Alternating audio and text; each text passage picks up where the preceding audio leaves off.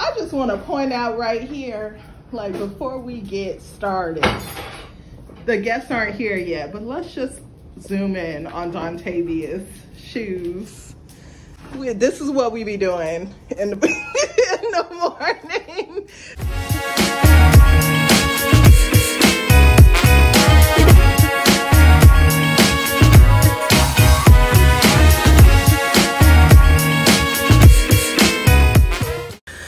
I was invited by Joe McGill of the Slave Dwelling Project to participate in a program over the weekend at Point of Honor Museum in Lynchburg, Virginia.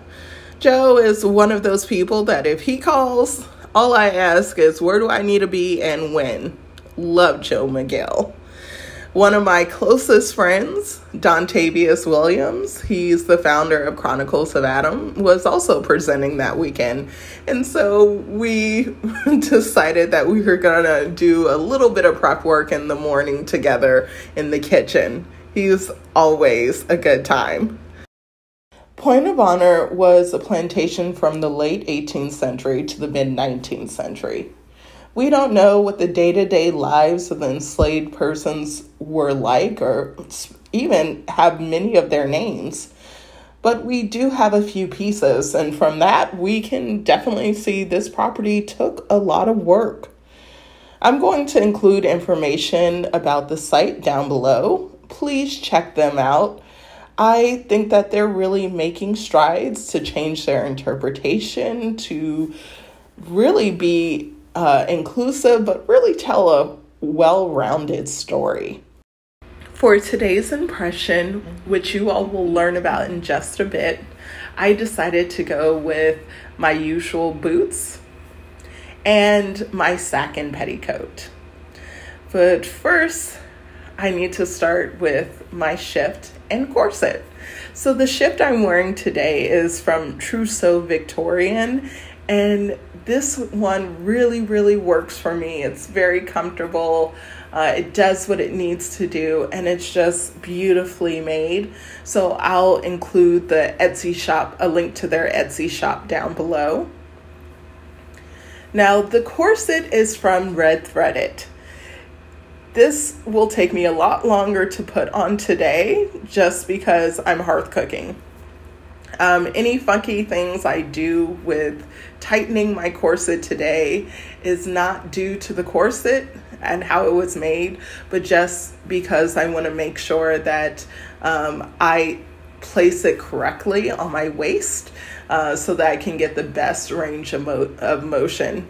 This corset by RedThreaded is amazing. I've had it for 2 years. I am a big girl. I am very fleshy. It feels so good. And it's still, the form still holds years later. And I wear my corset regularly, possibly 1 to 2 times a week before the quarantine. So you all definitely know that this corset has put up with a lot, and it is still kicking. So this is a beautifully made corset. Thank you, Cynthia, RedThreaded corsets. It's amazing. So all this to say, if I'm doing funky things with this corset, it's because I'm being Cheyney, and I want to make sure that it sits properly on my body for the day. Usually when tightening my corset, I can actually do it under 4 minutes now. But you'll notice that I'm moving around a lot, just my usual range of motion while I'm hearth cooking. And I recommend that people do this before tightening your corset. If you're doing anything more than sitting and looking pretty, make sure that you move around a bit while you're tightening your corset. Just FYI. Have you ever felt? Are you listening? Damn.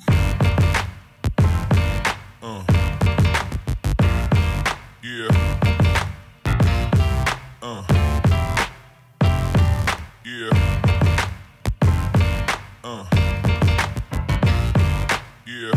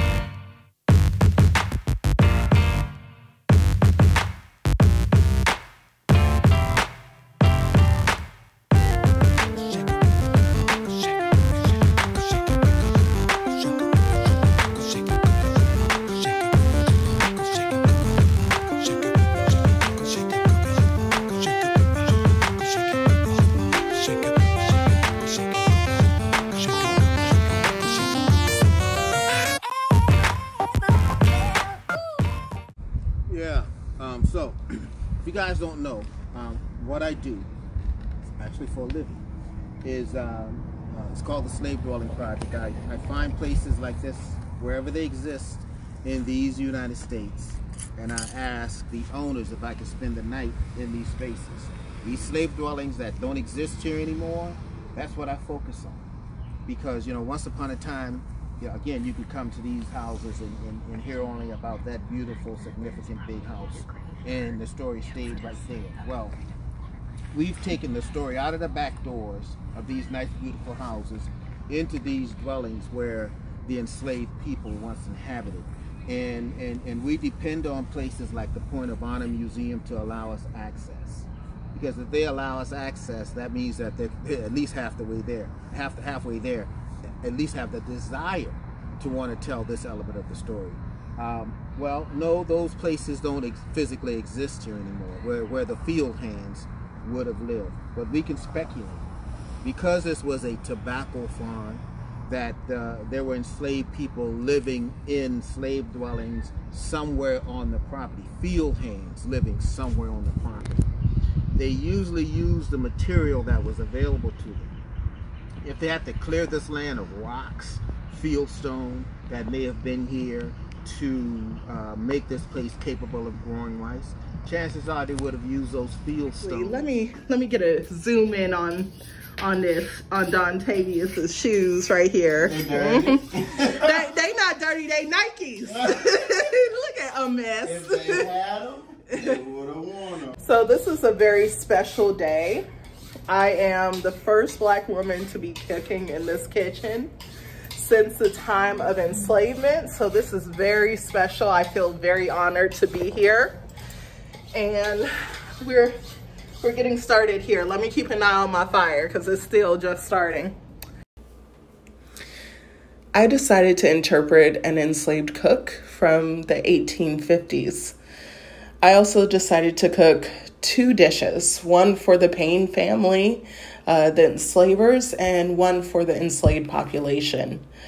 As a family of means, the Paynes had the option of going on a leisure picnic somewhere on the property, which was an acceptable pastime seen in this mid-19th century painting.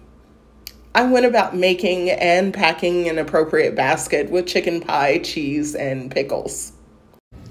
See, I give Don Tavius the hard jobs.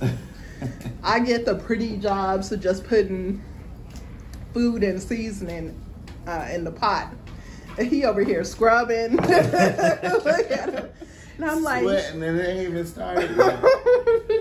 It's okay. We season and add them for the day. That's right. That's right. So when he get out there, he'll real look broke down. He's like, oh yeah, it's a hard life. It is. I derived my chicken pie recipe from instructions in the American Frugal Housewife by Lydia Maria Child. She instructs a nice way of serving up cold chicken or pieces of cold fresh meat is to make them into a meat pie. Lay in your bits of meat or chicken with 2 or 3 slices of salt pork. Place a few thin slices of your paste here and there. Drop in an egg if you have plenty. Fill the pan with flour and water, seasoned with a little pepper and salt.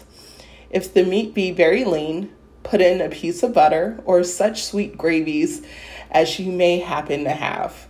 Cover the top with crust and put it in the oven or bake kettle to cook 20 minutes or half an hour. Now, this is one of my favorite receipts, but I added a few changes. Instead of putting the flour and water directly in, I decided to make a roux of butter and flour on the side. I didn't brown it too much. I didn't care for color, but I really wanted that roux taste. So I also added in, after the roux was prepared, I then added in some chicken stock, as well as some rosemary. I thought it gave a really nice flavor. I put onions and carrots with the chicken into the pie. And then I sliced up boiled egg over the chicken and vegetable mixture, and then poured the the gravy over it. It was so good. People said it was really good, and a few people who were there are really picky eaters, so it really it really brought joy to me that people enjoyed it. The COVID safety measures were intense. I was not playing games. I got tested before I came, and I got a negative result back. Then I wore a face mask and plastic face shield in airports between New York to Virginia. And I was really trying to be proactive. But in addition, I called the site a billion times. I emailed with them, and they were just so awesome in making us feel safe. They really were wanting to protect us as well as the public. So I just kudos to them. And they were just so patient with my emails. So I'm just so grateful for the staff there. They were amazing. There were staff members outside the kitchen making sure that there were no more than 4 guests in the kitchen at any one time. I didn't feel comfortable wearing a face mask while cooking over the fire, which was on me because science does say you are getting proper airflow with a mask on, but it just really made me, I felt like I was suffocating over the fire. So we came with a policy of everyone coming in absolutely had to have a mask on. We opened all the windows and doors, and I could tell we were getting a good cross breeze. The only people I interacted with who came closer than 8 feet to me was Dontavius and Kelley, and that was a calculated risk. And when I got home, I quarantined. So 6 more days to go. Still away home. I ain't got long to stay here. He makes sure that everything that we supposed to get, we get. Well, sometimes the overseer don't do it the way he's supposed to do it. He did it the way he wanted to do it sometimes. And when it come to them rations, we supposed to get 3.5 pounds of salt pork and a peck of cornmeal. 3.5 pounds of salt pork and a peck of cornmeal supposed to last you from Monday to Monday. And I'm gonna tell you the truth here. A heap of time we run out of food before we run out of wheat. The process of them going from cotton is king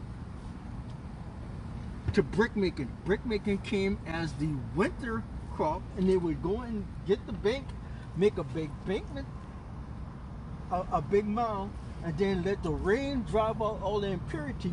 And then when they go to move the bricks, the women and children at 12 years old, that was their task. And then they would line the bricks up and make the and lay the bricks up, and then after 7 days, then they'll make a kiln. And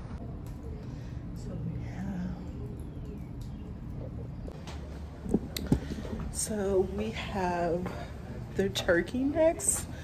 I just put the turkey necks in. They're boiling in there. I don't know if you can see that. And then we have, I'm gonna go ahead and check the chicken pie in there.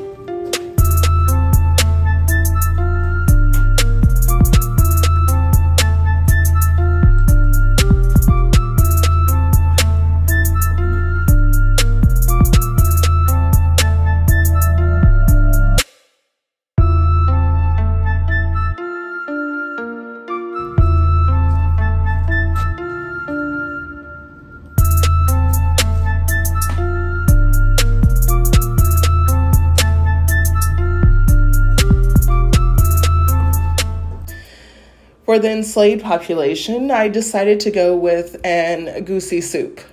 Egusi is a West African melon. The seeds are ground up and used as thickener in soups.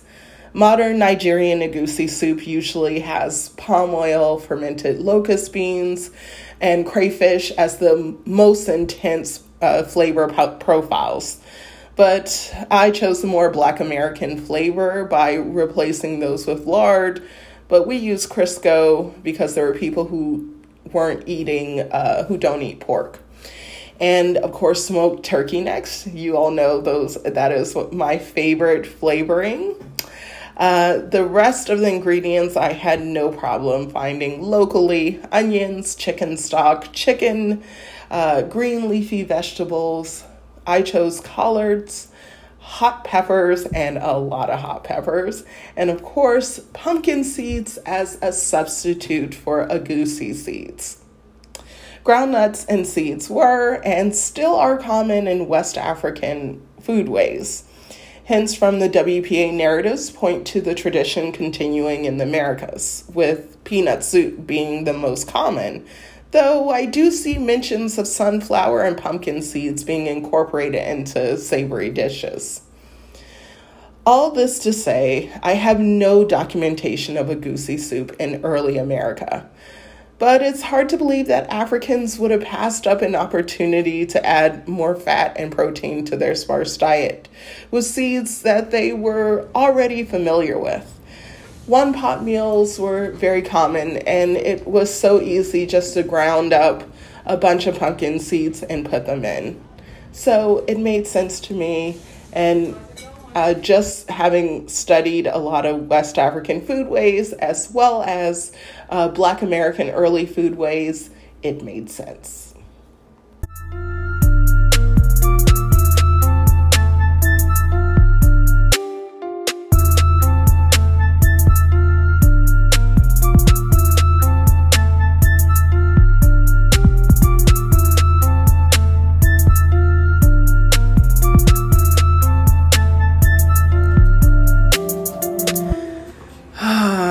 End of a day, I can catch a moment, catch my breath, and sit and think. Now, I want to give a special thank you to Point of Honor for making this happen. Once again, thank you to my Patreons again for making all of this possible. And I'm going to close out with my dinner with Kelley, Deetz, and Dontavius. Have a good day, everyone.